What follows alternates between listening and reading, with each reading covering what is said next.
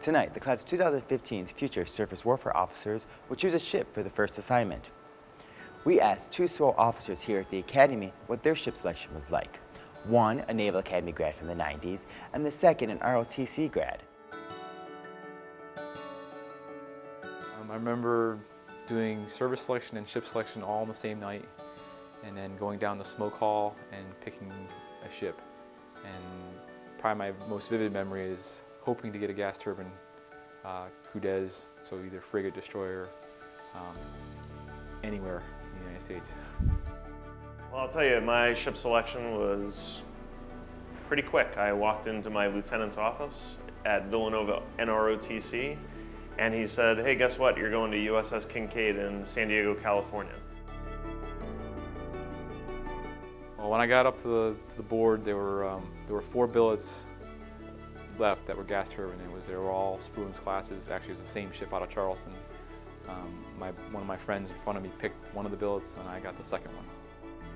How did I select it? I put in a card with choices.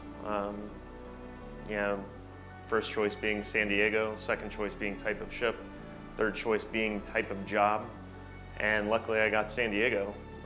But really I had not a lot of choice. I didn't have a ship selection night like they have here. Our ship selection used to be in smoke hall, so you would pick surface warfare in the commandant's passageway, and they would just basically tell you, okay, go down the smoke hall and pick your ship. And back then it was not it was a ceremony, but it wasn't anything like it is today. It wasn't a bunch of flag officers and senior officers standing around cheering you on. It was literally, smoke hall back then was kind of a dungeon, and you went down, and it was, I wouldn't say it wasn't a cheerful event, it was, but it certainly was for the guys that were in the bottom of class like myself. You were hoping to get a newer ship because a lot of the stuff was still steam and older classes of ships that were still hanging around in the early 90s. My ROTC ship selection was no selection at all. I wrote my choices on a card, and I waited for someone to tell me whether I got my first choice of home port or my first choice of ship, or neither, or both. In the end, I got my first choice of home port, but not my first choice of ship.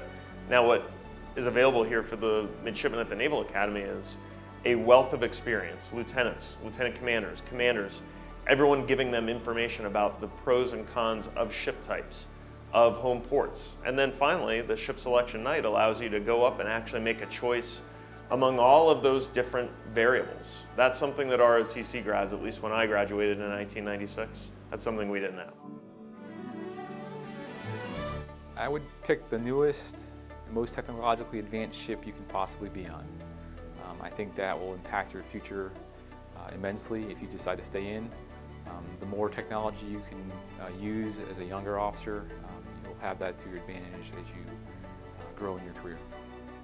I would say that take every opportunity you have to make an educated choice. Don't just go to San Diego because you hear it's cool. Make a hybrid choice based on really good ship, opportunities on the ship, and type of deployments that ship makes. What are your life goals? Did you always want to see the Mediterranean? If so, then choose a ship from the East Coast that deploys through the Mediterranean. So do as much research as you can do.